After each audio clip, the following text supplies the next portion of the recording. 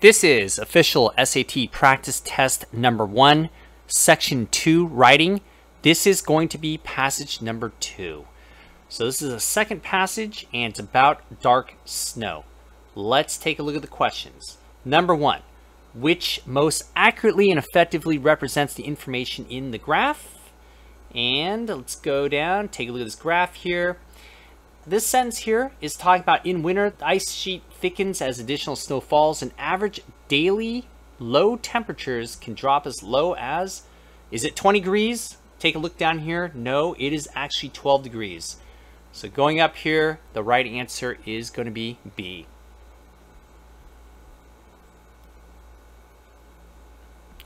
Question 13. What is going to combine the two sentences together the best? Typically the ice sheet. So you have a main clause here, a main or independent clause. You've got a period. You have another main or independent clause. Those are fine by themselves. You want to get rid of the period. The right answer is choice A. That's going to concisely combine the two together. Number 14. For example, in the summer of 2012. So what's going on is you have to read this a little bit further on to see what's going on. It talks about how it's usually late summer when it thaws. However, year of 2012, what happened was it started mid-July, which is actually very early. Okay, so that's not normal, and you want a contrast that shows that. Right now it says for example, but that doesn't work. You want something that shows a contrast. It's going to be B. However, number 15. But Jason Box, an associate professor of geology at Ohio State, believes that, well, what happens here is you've got a comma there and you need another comma there to set it off. The right answer is going to be C. You'll notice there's a comma here after the word box, another comma after the word state, and that sets it off so it can be effectively removed from the sentence. So it would read, but Jason believes that another factor added to the early blah, blah, blah. Number 16. The semicolon here, number 16, that acts as a period. And if you were to put a period there, you would effectively have a sentence that said, the dark snow problem. That doesn't work. The right answer is going to be C. The colon here means that you're adding additional information afterwards. Now, the important thing is you have to have a main clause or independent clause before the colon. If this was not a main clause, you would not be able to put the colon there. Being is pretty much wrong all the time. Just a quick tip. Anytime you see the word being, it's going to be wrong 99.9% of the time because there's just no use for the word being. Number 17. This requires a deeper explanation. What we have here is tundra fires in 2012. This is what's called a main or independent clause. And then this next part, some of it drifted over Greenland. That is also a main or independent clause. The problem here is that you've got a comma there. You can't have a comma there. It's what we call a comma splice.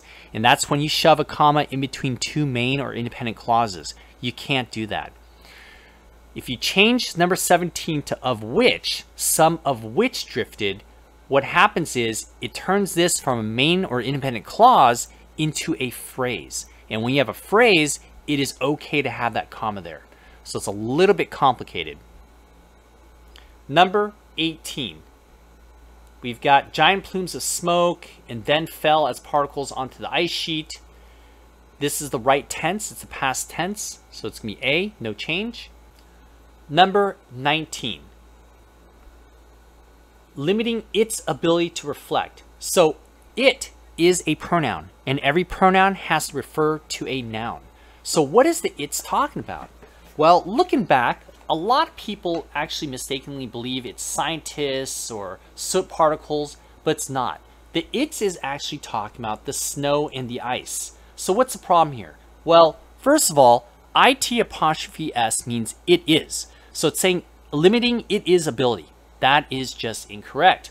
If you look at the other choices, choice B sounds good then, because its is the possessive form of the word it.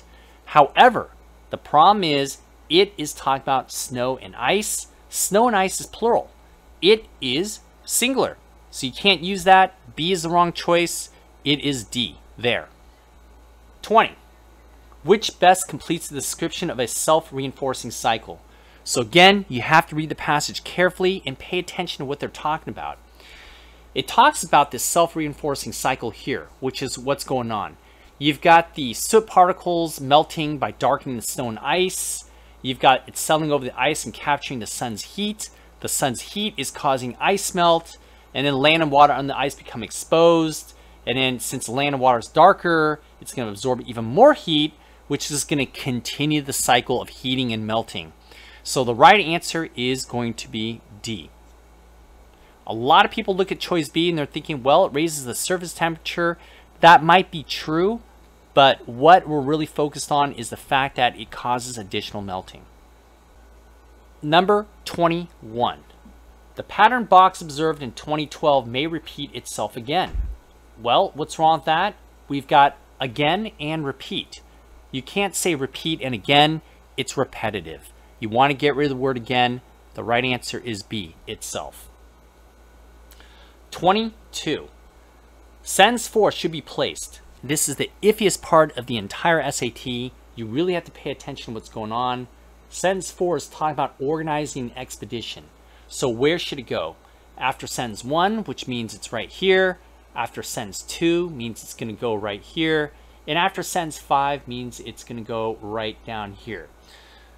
Looking at the answer choices, it's actually D, after sentence 5. Why is that? We've got the next step for Box and his team is to travel to Greenland to perform direct sampling. And you've got members of the public able to track his team's progress. So because we're talking about the team there and his team up here, we have to talk about where he's going to organize an expedition. Best place is to put that sentence right in there. Thanks for watching, guys, and as always, if you feel that this video was useful, please like and subscribe, and also share this video with your friends who are studying so hard for the SAT.